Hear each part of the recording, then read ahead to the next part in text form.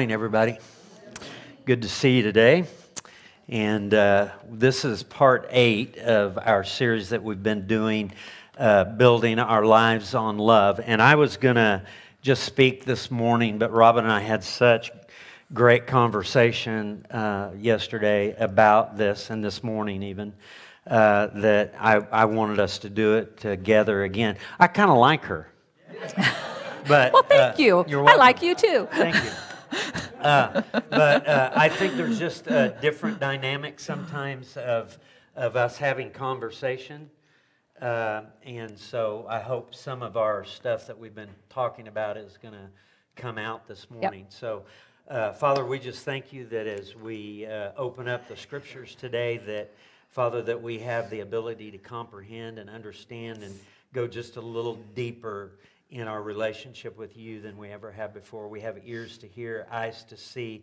We have the ability to be able to speak, Father, words from your very existence, because you exist on the inside of us. And Father, we don't take that lightly. We thank you that you will never leave us, never forsake us. You will always love us. And Father, you will help us on this journey that we call life. And I thank you for that in Jesus' name. Everybody that agreed said, Amen. Amen. So we're going to talk just a little bit more about the love of God and what it looks like to build our lives on love. And Robin, you and I we've been saying all the time that our understanding of the love of God should determine how we look at our doctrines. Yes. Our doctrine should not determine how we see the love of God. And some of the things that we're going to say this morning is really going to be tweaking on that big time. Yes. And so we've been talking about the fact that we're in a construction zone, building a healthy view of God, building a healthy view of ourselves, and building a healthy view of others.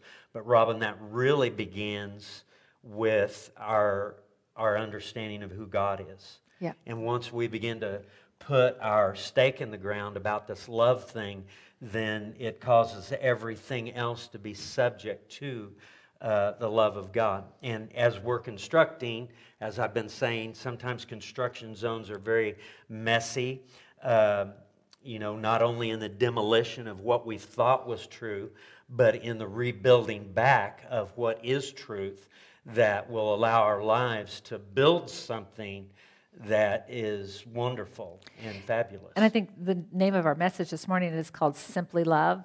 And I think sometimes when we really take our foundational doctrines that we've believed and we really start looking at them and saying, maybe we've not looked at these quite the right way. And I think sometimes we think, well, what am I going to have left with? I've built everything I believe around some of these central truths, and to look at them differently can be a little bit overwhelming. And the terminology is cognizant dissonance. It's whoa, that's fancy. There you go. Would you want to explain that? It just means that your mind almost checks out whenever you have too many thought processes that change, like believing that God was ever angry to believing that God has never been angry. That a lot of people in their mind, they just can't handle it. Well, because then a lot of times to that note, because we have built our relationship around God as a fear-based relationship. Right. It's been about trying to escape punishment from a God that we believed was angry with us about our performance. Then when you take fear out of the equation, when that's been our motivating factor has been fear, then you're like what you're just talking about. How do I relate to God? Right. I mean, yes, we've heard God loves us, but if it's just simply love and there's no fear in love, it's like what you were reading this morning. If there is no fear in love, it's about what we were singing about today. It's about that He turns our shame into glory. There's no fear in worrying about our performance. If that's what it's based upon, man, then we have a whole. We have to reconstruct everything that we believe. Everything that we believe. And we have to construct it on relating to God, not through fear of punishment, but through a loving Papa who cares about us, and that regardless of our performance. But man, we've been so taught to believe that if we weren't afraid of punishment, then our performance would be bad. Right. And I believe it's been really proven out to be just the opposite. That I believe that when we operate and live in our lives from a place of fear of punishment, it actually gets us focusing on our negative performance, and our performance actually gets worse instead of better. And that is when we focus on our identity and who we are and the fact that God loves us, and we simply get it down to love. And that's what we're building our lives on. I believe are the quality of our lives and the quality of our choices improve instead of get worse. Well, Robin, Paul even said that it's the love of God that constrains us or restrains us. Yes. It's the love of God. It's not rules and laws. And so over the last few weeks, every week we've been reading a scripture where Jesus is modeling love, where he is moved with compassion. Right. You remember that word for compassion? No, go ahead. It's a tough one, so you I'm go ahead. not going to say it because I don't have it in front of me. Splank. Whoa. There you go. Splank, wow. Splank nidzomai. That's awesome. Okay. So to have bowels of it's from their innermost being that comes. Innermost being. Bowels of compassion. So Jesus moved with compassion towards people that were struggling. Yeah. And so this morning we want to read out of Mark 9 and 10, where Jesus is telling the disciples that they need to have a different mindset in order to really experience life with the Father. And that's what you and I have been talking about the last couple of days in our time together. And so I believe we have to come to the same trusting openness as we're reading the scriptures that a child has. We have to believe that our Father is simply love. 1 Corinthians 13 tells us what love isn't, but there are three things that it tells us what love is.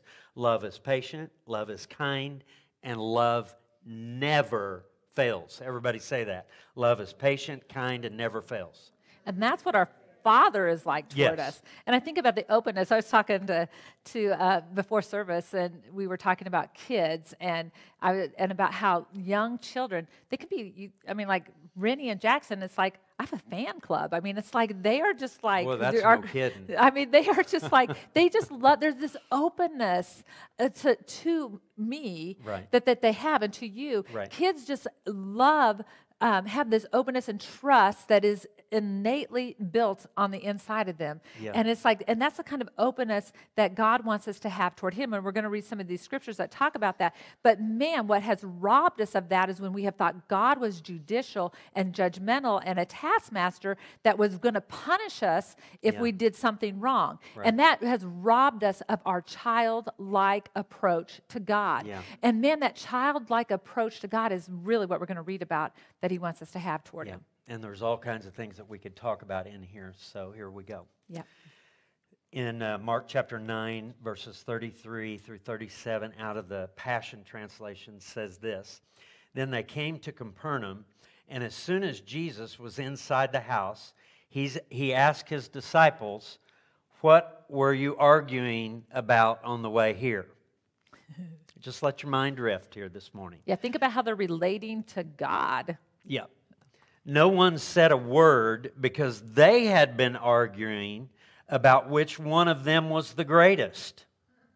So, and I told Robin even this morning that I guess I didn't put certain things together, but I didn't realize that this was a common theme through the Gospels of these guys fighting for position and title and ascendancy and power and control. They were doing it all the time because that is what they had come out of. That's what their religious system of that day was modeling to them, that it was about power and control. It was about moving yourself into a position of authority was what was going to bring you value, and Jesus was addressing that. And so I was thinking about this. Actually, I wrote this down during worship. When your system is challenged, you will do everything you can to protect it, even to the point of killing the one challenging it. Man, is that not what they did to Jesus? And is that not what they did to Jesus? Wow. So whenever our religious structure is challenged, and Jesus was doing that constantly because he was trying to move them into something better. But I believe that he's doing that with you and I today. Yes. He's challenging our religious thoughts to move us into a place where things are operational and manifesting the way that it's supposed to. So that we can really experience life with the Father. Yes. So that on our journey at work or at home, we actually can experience life with the Father. So whenever he said that, then in verse 35 it says, Jesus sat down, called the 12 disciples to come around him, and said to them, if anyone wants to be first, he must be content to be last and to become a servant of all. Now, if that doesn't challenge our religious system, I don't know what does. Then he had a child come and stand among them, and he wrapped the child in his arms and said to them, whoever welcomes a little child in my name welcomes me, and whoever welcomes me not only welcomes me, but welcomes the one who sent me, which was the Father. And he was always taking it from himself in his physical form back to the Father who was one with him, who lived within him. That it was always the Father doing the work, but it was the Father within him doing the work out of him. Yeah. So that's good. Jesus was correcting the disciples' mindset. I mean, he was trying to get them to move from this religious system they had that was about position and control, and he was trying to move them into a mindset of relationship, that it was not a judicial approach to God, but it was a relational approach to God. That relationship, mirroring that and showing them that it was like a relationship with a child. And like we've been reading out of Ephesians chapter 3, it's a family. We're a family. We're not an army. We're not a I can't think of the other word that just went out of my head. We're a family. Everybody look at somebody and say, we're a family. Yeah, we're a family. It's not about anything else, but all of our systems and our structures, even in the New Testament, they were coming out of an old covenant mindset into a new covenant mindset. As I've been saying, as a Gentile, I was never under that old covenant. So for me, it's not even so much as a new covenant as it is drawing me back to the original intent of what God always wanted all along, and that was for us to be a family, and a family cares about one another. A family lives with one another through our mistakes, through our ups and our downs and our ins and our outs. And I think we can become judicial even in the way we do things. And I think it's hard to break those mindsets because they're so strong within us. Like I read a couple of weeks ago out of 2 Corinthians 10, 3-5, for though we walk in the flesh, we do not war after the flesh, for the weapons of our warfare are not carnal, but mighty through God to the pulling down of strongholds, taking down every imagination that exalts itself against the knowledge of who God is. And who we thought God was is not who Jesus said that he was. And so I've got to look at Jesus, and I've got to take everything from that place of simply love, that's who the Father is. Yeah, because the children weren't coming, when they came to Jesus, weren't coming to try to find a position. They were simply coming to experience the love that Jesus was modeling and offering to everyone. And there's several different times throughout the scriptures that you see the children coming to Jesus. And we're going to read one more out of the Passion Translation that's out of Mark 10, 13-16. And all of these have the same theme in them, a little variant. In Mark 10, verses 13-16, it says, the parents kept bringing their little children to Jesus so that he would lay his hands on them and bless them. But the disciples kept rebuking and scolding the parents, the people, for doing it. When Jesus saw what was happening, he became indignant with his disciples and said to them, "Let all the little children come to me and never hinder them. Don't you know that God's kingdom or life with the Father exists for such as these? Listen to the truth that I speak. Whoever does not open their arms to receive God's kingdom or life with the Father, like a teachable child, will never enter into it." It doesn't mean that it's not yours, but you will never enter into the life-giving dynamics of it. Yep. And so it goes on to say, then he embraced each child, and laying his hands on them, he lovingly blessed each one of them. And we are all God's children. Yep. Everybody. Yeah. See, God's kingdom, like he was saying, is simply life with the Father. And it's not like Terry was saying, it's not that we're not that we don't have it. Because the truth is you were born with life, the life of God on the inside of you. But we have to awaken to the fact that we possess it. And we're not going to be able to really experience the love of the Father unless we come with this childlike openness and trust of our Papa God. Yeah. So Jesus was saying that they were not only going to, that you are not only going to experience life with the Father, but he intends you to have a life that is modeling it to other people. Right. So you have to have that mindset of a child in order to be able to model it. That's right. Until we experience the life of the Father from the perspective of a child that has a trust. Rennie and Jackson trust me. They don't expect me to do something bad to them. Right. They have this trust that if they come to me and need something or want something, that I'm going to be able to provide that for them. Yeah. That I'm not going to get upset with them. I'm not going to get mad at them. They want me to experience life with the Father. And I think really as a parent and as grandparents, that is really one of the primary roles that we have in the life of our children in raising them, is that they would experience what the Father God is like through us. Yeah. And it's not that correction doesn't come. It's not that we don't, but it's how we correct them, and it's the way that we approach them. That they like Jesus. I want my kids and my grandkids to be like these kids were with Jesus. They just simply came to receive love. They came to receive love. Yeah. They weren't looking for a position.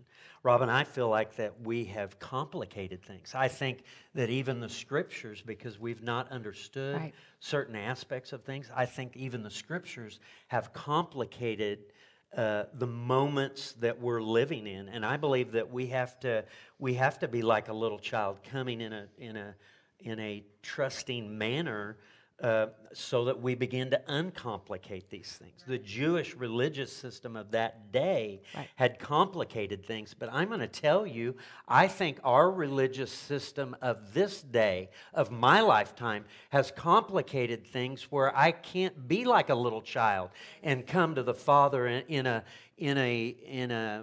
way of just opening my arms up and allowing Him to receive me, because I feel like I've got to jump through all of these hoops. And Tom, I saw Sherry put up a little picture of your newest granddaughter yesterday, and I thought it was so cute because she put on the heading, a little bit of heaven coming to us, or something like that. And that's what we've got to get to in our lives, where we uncomplicate things. Let me ask you a question. In your church life, however old you are, do you feel like that your life has been complicated in the past 50, 60, 70 years? See, we've got to uncomplicate this thing and bring it down to the level that Jesus was bringing it down to, where we can really begin to allow people to receive what is already within them and begin to walk in that on a daily basis. Yep. Really, we have had so many rules and restrictions that there's been no room for love. Wow. That we've made no room for there to be love. We've tried to we've tried to fit all of our rules and restrictions into love, instead of allowing the love of God to dictate how we look at restrictions and rules. Right. Listen, it's not about performance ever that is going to be how I approach my Father God. Yeah. Those kids didn't come up to Jesus quoting all of the laws to receive love from Jesus. Jesus simply embraced them like they were. And that's what we saw Jesus model time and time again. Jesus modeled love and acceptance to everyone under their religious system that they said were out. Instead, Jesus modeled love and acceptance, and that's what he's saying to us. Jesus even said to love your enemies. I look at the way that Jesus was modeling things to his disciples, and time again, they weren't getting it because they were so indoctrinated by the system. Now, I believe they eventually begin to come into it, but it took them a while because it was such a foreign way of thinking. Right. It was such a foreign, sometimes whenever I've talked about the love of God in the past, it's such a because our doctrines of eternal conscious torment, God needed a blood sacrifice to kill his son so that he wouldn't kill you or be angry with you. We've had so many doctrines that have been opposite of the love of God that it has not allowed us to for our minds to change simply, because this concept of God's unconditional, unfailing, steadfast love is totally contradictory to a lot of things in the Scriptures. That's why Jesus would say things like, "You have heard that it was said, but I say unto you, love your enemies." Wow, he would flip the script. He was doing that constantly on all kinds of levels. Yeah. And I, again, Rob and I, the things that we're saying, I got a lot of friends that are throwing this out. We're not throwing that out. We're not throwing the Bible out. I'm saying that we're allowing the Bible to help us go to a deeper level in our moment. Are you all okay with that? Yeah. Do you want to go a little deeper, or do you just want to stay where we've been for the last 50 years? How about, do you want to just stay where we've been the last 5 years? Somebody said to me not too long ago, couldn't we just stay here for a while? Sure you can. You can stay wherever you want. And God will be with you there. And there. God will be with you. He will. And you'll be in your box. But if there's something better and I can change the planet while I'm here, wouldn't I want to make it a little bit better for my kids or for my grandkids? Yeah. Yeah, if we can influence the way our world, I believe God's called people into every man's world. And, and it's like if we can affect the people that we come in contact with and we can show them a different view of the Father, they could see Papa from a different point of view, that he is loving, that he's not angry at them and he's not mad at them, and that he cares about them, and that from that place is where real healthy change will come in our lives. I'm not saying that we don't, that our behavior, God doesn't care about our behavior, but not why we think. He doesn't care about our behavior because he's so holy he can't stand to be in the side of us if we have bad behavior. He cares about our behavior because he knows that it's destructive to us, and because as a loving Father, he wants our behavior to be healthy so that we can have a healthy life. It's not so that he can have relationship with us and he needs our behavior to be okay. And that's what we've made it about. We've made holiness and God's love and his holiness about that he can't stand to be in the presence of anything that's not okay. Well, Jesus debunked that. His best friends were sinners and publicans. So he was around sin all the time. Oh my gosh. But man, have we lost sight of that. Right. We have lost sight of that because we piled a bunch of rules back on top of that. It's Jesus but. It's Jesus plus. It's love plus all of this. And when it is simply love. Yeah. So the religious system of that day, Robin, had not presented a loving Papa. You can go back and read in your Old Testament where it looks like God said to bash the children's heads up against rocks. You can go back and look at all kinds of negative things. Now, I believe there's a lot of metaphoric and symbolic meaning out of that, but I believe that Jesus began to debunk that reality of who they thought Papa was. I love Paul Young in his movie called The Shack, because not only did he depict God as a woman, he depicted God as a black woman. Are you listening to me? I think that our sense of who Papa is has to be obliterated by things in the natural that show us something a little different and get our minds coming out of the foreign way of thinking that we have always been involved with.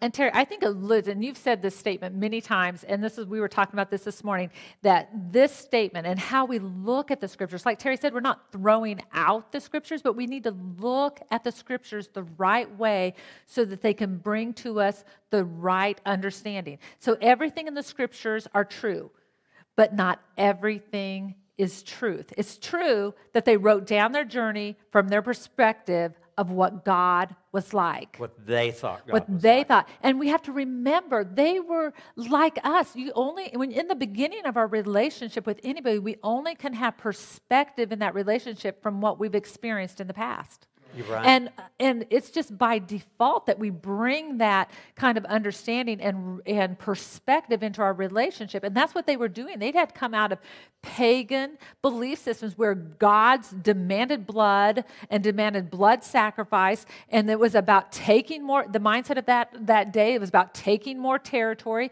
and conquering. And, and the truth is we can see that in the Scriptures, we see glimpses of what God really wanted them to be like. Even in the Old Testament. In the Old Testament, that He wanted them to be a light to the Gentiles. Yeah. I mean, through Abraham, God wanted the entire world to experience who the Father God was. Because God told him, He said, through you, Abraham, I'm going to bless all the families of the earth, because that's the seed that Jesus came through. That's the line that Jesus came through. But instead, they brought their pagan views by de facto into what they thought God was like and began to relate to God that way. And you would see things just like David. I love the story of David and Bathsheba. It's stuck right in the middle of all that law and destruction. Right. Is that there he was, made some of the worst choices that you could think, even in today's would be to have an affair and then to kill the husband to protect yourself. And he was the king using his authority to be able to do that. Right. I mean, that gets about as bad as it gets, even in today's world.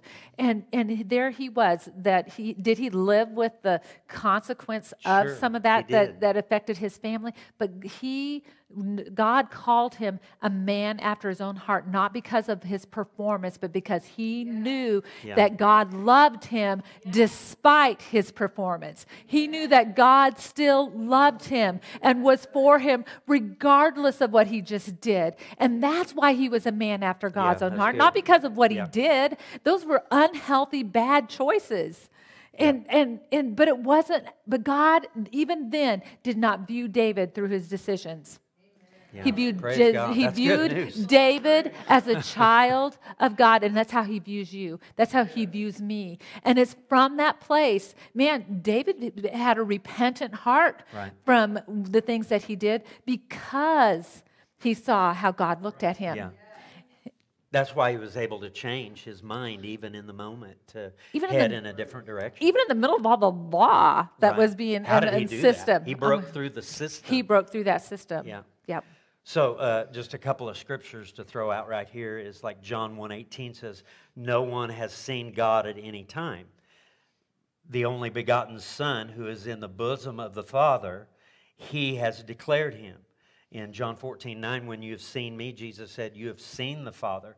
So Jesus was bringing a perspective of love that they had never seen before. The Old Testament prophets, Elijah and Moses and all of those guys back there, they didn't have a hold of all of what Jesus was saying, but just like David, he began to get a hold of little tidbits of things that moved him a little further in his moment. But thank God we are where we're at in this moment. Yeah. I am not where I was a year ago. I'm not where I was 5 years ago. I'm moving forward in my life, and my greatest days are ahead. My greatest days are not behind me. And you say, what are you talking about? I'm talking about living life with the Father on the planet. My greatest days are ahead of me. Look at somebody and say, my greatest days are ahead of me. My greatest days are ahead of me. That takes a little bit of childlike faith to believe that. Yes.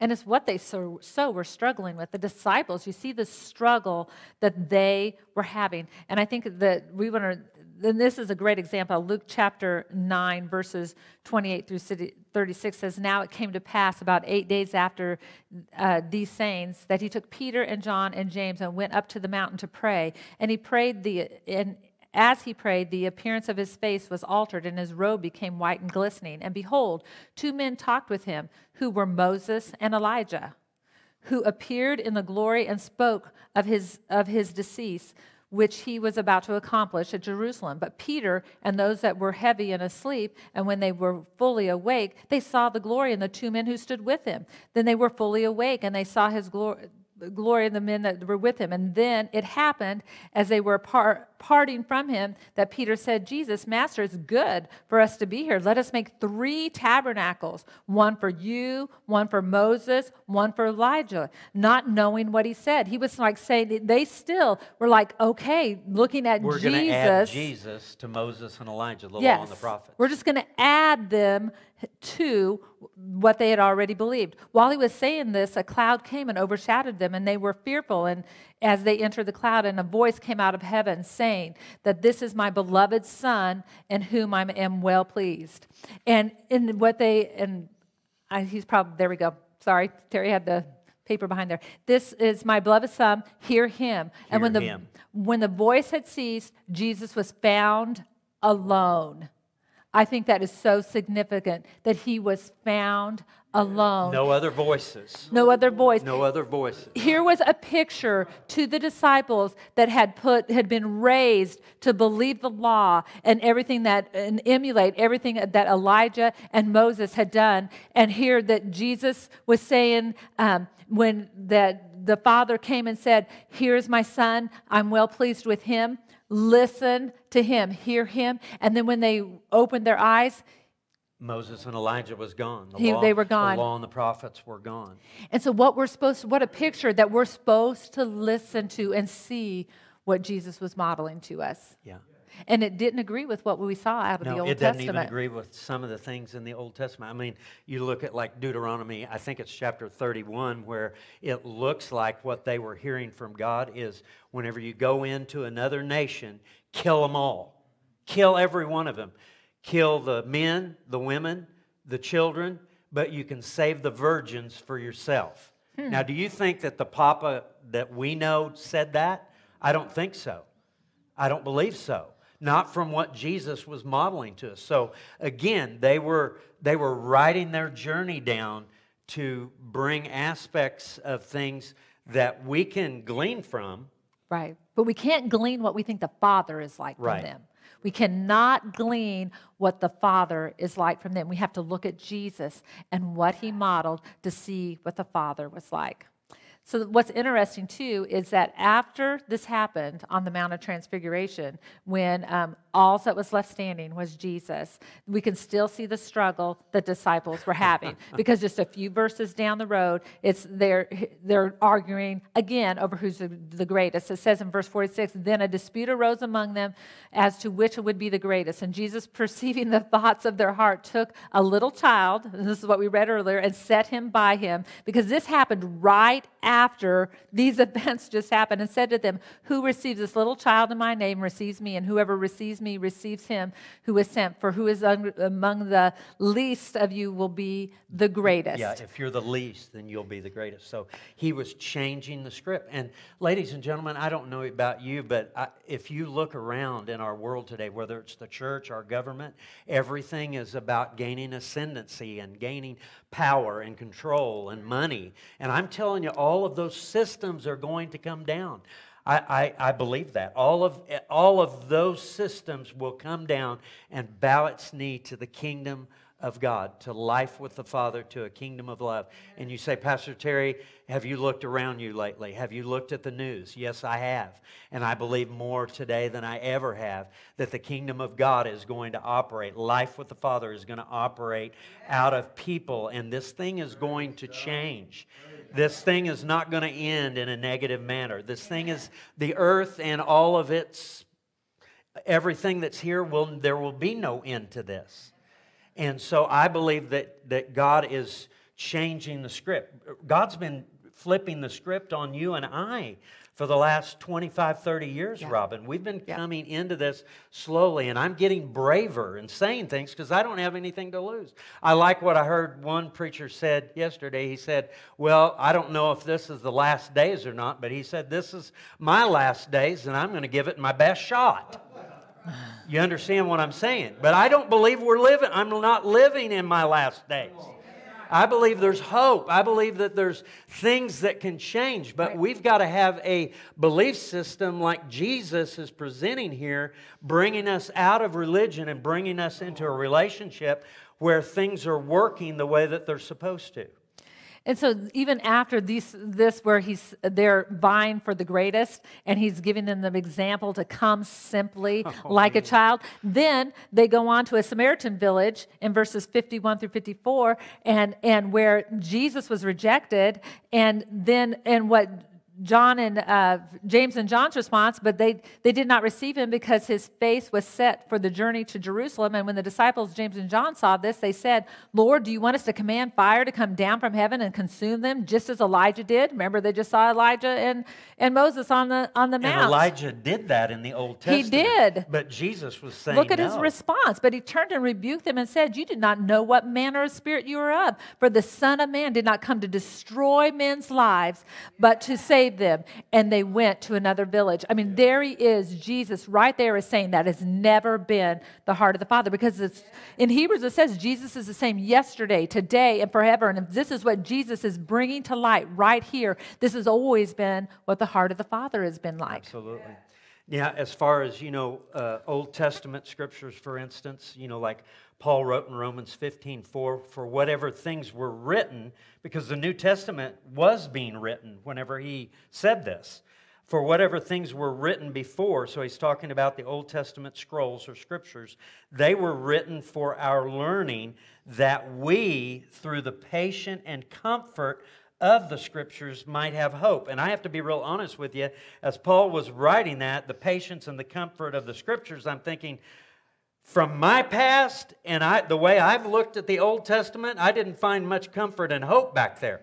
But if you look at it the right way, if you see it through the lens of Jesus, through the love of God, then you can begin to glean comfort and hope out of there. Well, one of the things when you begin to look at it the right way, you just saw how God stuck with them through all the terrible things that they did. I mean, man, when they saw God as judicial and then began to act out these horrific things that they did to people, God still stuck with them. God never left them. He was always there with them. He kept trying to move them into a different way of looking at Him. But in their stubbornness, they hung on to the old way of thinking. And that's what that Jesus was doing with James and John. Even though they had been living with Jesus. Sometimes we say, well, if Jesus was right here, right now, then it would clear up all my misunderstanding. But I bet Davey and I might want to call fire down on Hollister.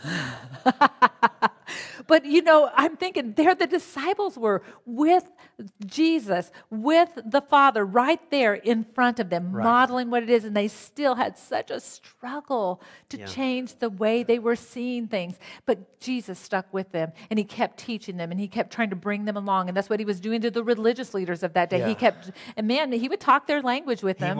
He would talk their language. He would talk, and what we would think was harsh, but man, he was trying to pace Himself with them, speaking it in the way that they spoke things.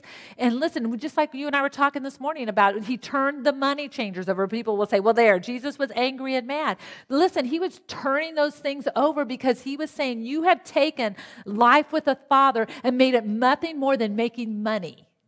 There you go. You've made it all about money. And I love what some of those scriptures said, you cannot serve God and the bank.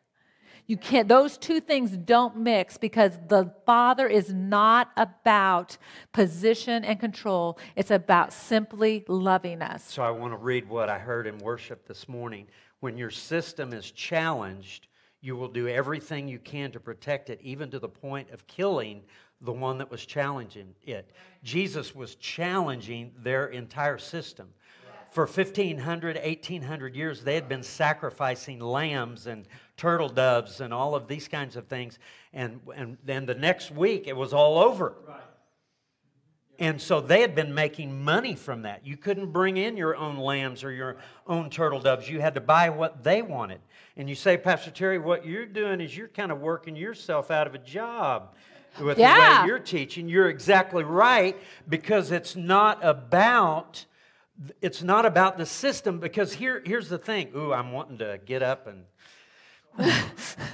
Our systems, listen to me, the system even of the church right now, we don't want to change. We don't want to even look at what we believe because our livelihoods are at jeopardy. If I begin to tell you truth, my livelihood will be at jeopardy. If the Pharisees, the scribes, the Sadducees, the lawyers had embraced what Jesus said, their entire system of how their livelihood was going to be at stake. Can I tell you something, ladies and gentlemen? It was already going away and they didn't even know it.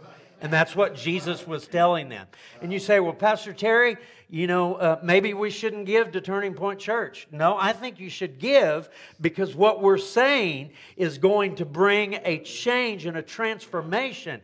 I'm just saying that it's not about Robin and I. I'm saying it's about us. It's not one particular individual. I'm sorry, I'm preaching a little bit. Go for it. I mean, I feel this in my bones. Robin and I have been trying to model something that we've never seen modeled. Even with all of the preachers and the churches that I see out there, very little of this is modeled. Very little of this. It is not modeled in our government. And do you know why? Because a lot of our government are Christians who believe denominationally, and they are the ones ruling in our moment, but they don't rule. They're trying to be the greatest, and Jesus said, if you want to be the greatest, be the least and minister to everyone around you. Yeah, that is so good. I mean, we might actually come together for the right reasons. Yes. Yeah. Yes. Yeah, that is good. That is good. So good. It's simply love. It's simply love. It's simply love. You are one with this love. Yep. You are rooted and grounded, like we've been saying, in this love. But you can continue to allow your mind to come into the fact that you've been rooted and grounded. And we've been looking at Ephesians chapter 3. But I want to read one more scripture, 1 Corinthians 10:11. It's like that Romans 15:4 scripture. Now all these things happened to them as examples in the Old Testament, and they were written for our admonition, for our growth, upon whom the ends of the ages have come. In other words, all of the ages of law and performance-based system, they came to an end 2,000 years ago. And we've been trying to figure this out for 2,000 years. But you start having someone saying stuff like we're saying this morning. And listen, whenever people's systems are challenged, people will do everything they can to protect the system to the point of to the point of killing the one challenging it. And I'm challenging it. Jesus challenged it. Jesus challenged it. We're echoing what Jesus challenged. What Jesus said. Yes, and I think when you really begin to see that the scriptures were written to us and for us and for our admonition, and that not everything in the scriptures is true about the Father. Right. It was true about maybe what they did in those moments and historically true about what happened, but it is not the truth about our Father God. And when we can look at the scriptures from that standpoint, we can then begin to interpret our doctrines through the lens of the love of God instead of trying to reconcile two views of God that can never be reconciled. The view they had of the Father in the Old Testament can never be reconciled with the view that Jesus brought. And it's why when he challenged that view, they killed him. Yeah. And to really understand that the cross is simply love. The cross was not punishment from God to Jesus so he could be okay with it. The cross was the punishment of man for Jesus challenging their religious system, and it was a display of unconditional demonstration of love to the Father, to the people that killed him. And it is the demonstration he has for us every day. So, Robin, as we're ending here, I want us to go back to Ephesians 3. And, it talks about the heights and the depths and the breadths and the lengths of God's love that we come into a place of comprehending. So that means love. I'm going to have to let foreign thoughts go. I'm going to have to let things go in order to continue into the heights and the depth. For instance, I can't believe that God will punish someone eternally for a finite life. Do I believe that God is correcting us? I believe God's correcting us Because now. He loves us. I believe He will correct us in the future. Yes. Because He loves us. But to believe in eternal conscious torment, I have to throw out love. I have to throw out unconditional love. And see, right now, I know there's a lot of us that want to leave an open end for things. I'm telling you, I can't leave an open end for a lot of things like eternal. I can't leave any variance in that. You can't be open-ended to something that's going to look the opposite of love. Yes. Now, we maybe don't know all of how things are going to completely unfold, but Right. we can know that it won't look like something that's opposite of the love of God. Yes. We can know Yes. that. We And can know that. Yeah. So it goes on to say, that, let me go back here. It goes on to say that Christ may dwell in our hearts through faith, that we, being rooted and grounded in love, we are inside of us, Right. that you may be able to comprehend with all the saints what is the width and length and depth and height, and to know experientially the love of Christ, which passes mere knowledge or mere words on a page, or even our spoken words, even the words that I'm speaking this morning. It goes into an experience that you may be filled with all the fullness of God. Yeah. And you are filled with all the fullness of God in your spirit, but you've got to understand and begin to allow this to be released into your thinking. That's what repentance is, metanoia, a change of your thinking. That's what all of these Yes. words are talking about, to comprehend. And then it goes on to say, now to him who is able. And I said a couple of weeks ago that these words, to him that is able, these words together are one Greek word. It's the word dunamai. It's possibility or power. And I'm saying that once you begin to come into the aspects of the love of God, that the who in this scripture is you and I. We're not waiting on God. He's waiting on us to embrace this and to walk this out. Because it's like what we started with. When you are simply come to Him like a Yes. child, then you're going to think everything is able. You're going to think to Him who is able. I'm going to believe that if I am one with this love, and Yes. that love is, and I can trust it to the nth degree, then I'm going to believe that all things are possible, that God's not withholding anything, and that if I can dream it, think it, and believe it, that God is with me to experience it. Absolutely. Absolutely. Isn't that powerful?